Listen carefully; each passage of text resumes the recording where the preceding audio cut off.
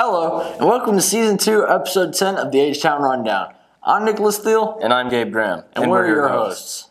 In this edition, we'll be finishing our coverage of March Madness, taking a look at another food truck in town, Trap, the newest drama production, and catching up on all the student recognitions we have from the past 2 weeks, from Stuco to photography, FFA to FCLA, and all things Godwin athletics.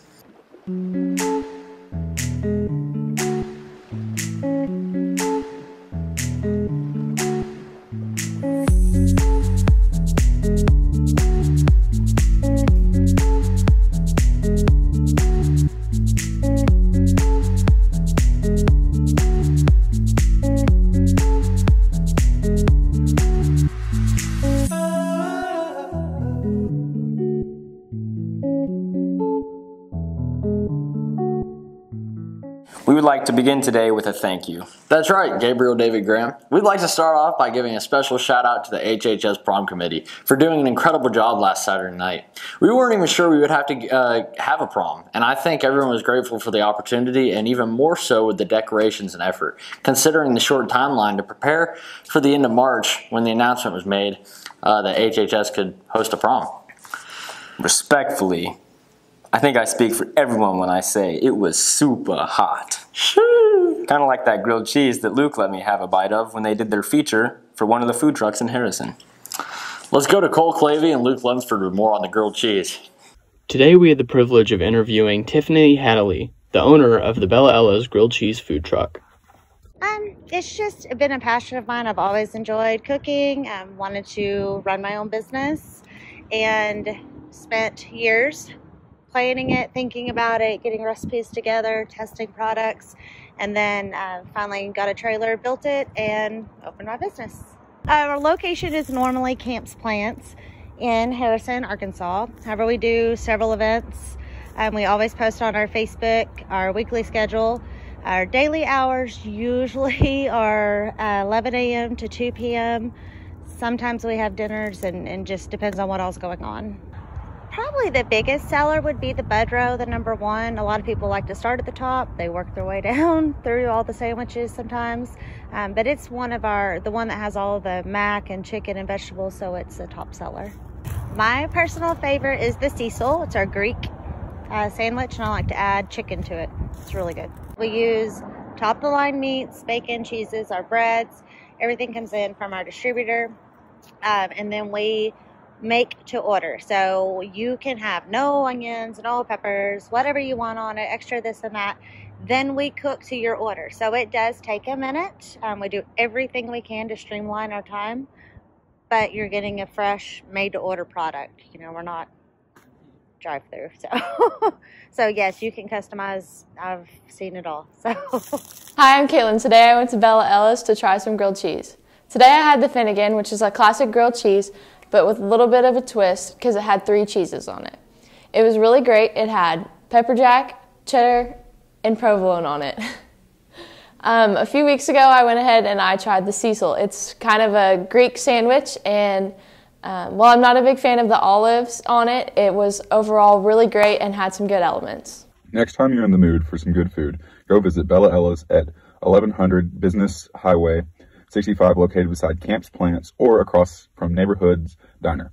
You can also go online to the Bella Ella's food truck page on their Facebook to order custom sandwiches anytime you want. Our next feature comes from 2 of my personal favorite GOB TV anchors who tend to do everything sports. Yes, indeed. We finished our March Madness coverage with a breakdown of the championship game and the outcome of such an iconic matchup. Hello, and welcome back to our coverage of March Madness. We are now recording after the championship game, which I predicted to be Baylor and Gonzaga, which it was. The Zags, unfortunately, an end came to their perfect season as they lost to Baylor in a very convincing win for Baylor. So what are your thoughts on that? I mean, it was not much of a game, like for the whole way through. Baylor handled Gonzaga the way they handled Arkansas. They got up early and they didn't look back. It was just, I mean, I don't know, everyone thought it was going to be a lot closer based on, you know, just the 2 best teams in college basketball, but Gonzaga just didn't show up. I mean, they really lost on the boards, and they lost in the 3-point shooting game, and it just is not the outcome that they were looking for. Absolutely. I think it's important to note that UCLA and Baylor came into the games against the Zags in two completely different ways, and that happened to be their two closest games of the season. UCLA, they decided they weren't going to let the Zags beat them on transition, so they just did not go for rebounds. They threw up a shot and ran back. Baylor did quite the opposite. They fought for every rebound. They had almost double the rebounds the Zags had in the championship, which was a big source of the loss for the Zags. Mm-hmm. And just, even though the Gonzaga team as a whole didn't play well, Jalen Suggs, again, he didn't have a great first half, but he showed up, especially after, giving them the win the first time. And there was a lot of future NBA talent on that floor, and it was at least good to see them get to play, even though it wasn't a good game. Absolutely. Shout out Drew Timme. I love you, even though you lost. You did great. I'm really looking forward to your draft preview. Football. The Goblins showed out at A-State, with students placing in more than 5 categories. We would like to give a special congratulations to those successful in competing. Here's a list of Harrison's very own winners at A-State Creative Digital Media Contest. GobTV's Cole Clavey and Trey Ward took gold. In photography, there were many winners, including Claire Barger, Matthew Sommers, Gabe Sandoval, Sydney Jones, Shelby Richardson, Autumn Wilson, Tristan Thompson, Gracie Head, Brenna Larson, Allison Pointer, Manny Wilson, and Chasey Hudson.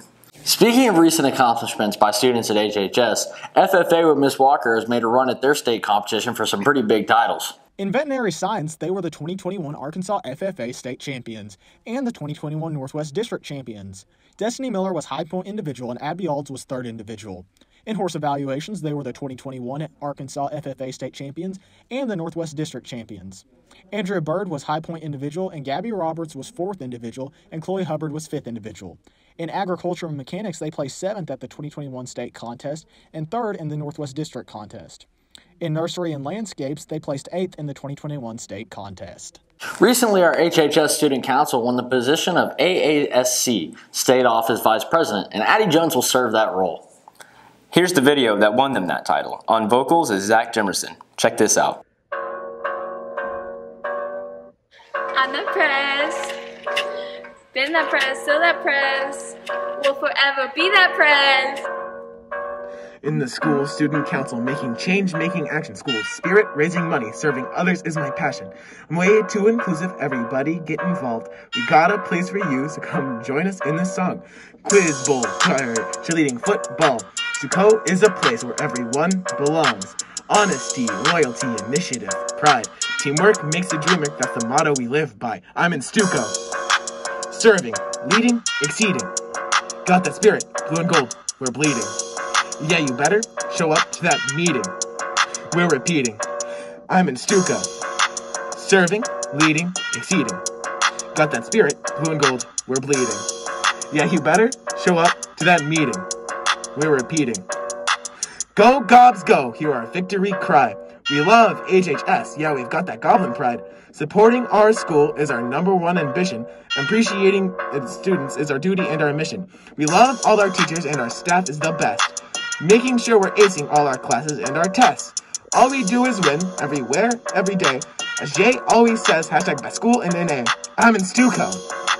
Serving, leading, exceeding. Got that spirit, blue and gold, we're bleeding. Yeah, you better show up to that meeting. We're repeating. I'm in Stuco. Serving, leading, exceeding. Got that spirit, blue and gold, we're bleeding. Yeah, you better show up to that meeting. We're repeating. I'm in Stuco. Addie Jones also placed with her partner Katie Sims, earning gold at the SCCLA state event National Programs in Action with their project Lead Like a Grandma. They just received their medals and will compete in the Nationals this summer. Moving on to sports, the Lady Goblin soccer team took down Green Forest and Prairie Grove this week. Facts, Gabe. The softball and baseball teams both took down Prairie Grove, and the baseball team also took down Farmington this week. In track, there were a couple new school records broken. Claire Barger with a high jump of 5 feet and 5 inches, and Alex Hill with a triple jump of 33 feet and 11 inches. It's insane, Gabe. Track didn't have the only school record, though. That is very true. Claire Barger also broke a state AAA record for the most goals scored in a soccer game with a double hat trick. She scored 6 goals alone over Shiloh Christian. Cheer tryouts are next week. Shay and Stella sat down with Coach Horton about this year's changes. Take it away, ladies. I don't think coaching's ever hard just because I love to do it. We are going to have a few changes though, so it might be more challenging time and paper-wise. But as far as the coaching part, I love to do it, so it's not even a job. Right now, Alicia Morris is going to come back and coach 7th and 8th grade, and I will be helping her as we did 2 years ago. So she's the head coach. I just help when they need it. For tryouts this year, last year we had to do virtual tryouts. Alicia and I, we did score those tryouts. We're actually, she and I are going to pick our teams again this year. But anything is going to be better than it was last year. I don't know that it's going to be hard. I think the challenges that we face in this upcoming season will not be anything near what we did last year, so I'm not even worried about that at all. We are actually going to have a 9th grade squad this year that will be its own entity. So they will be the junior varsity team, and they'll cheer for 9th grade football and 9th grade basketball. So we will have our full squad, whatever that number might be, and they will all cheer for sideline, cheer for football and basketball. And then when it comes down to the competition team, I will take the most qualified number of kids that are able to perform and execute the routine to perfection. So that number might be 12, it might be 16, it might be 24. I don't know. I'll just have to wait and see when we get there. Competition cheer team. I just think that adds another aspect to the level of cheerleading. It gives the girls something to work for. We love cheering on Friday nights and we love cheering for basketball. However, I think that this will give the girls a new challenge to rise up to, help push them to their limits just a little bit longer.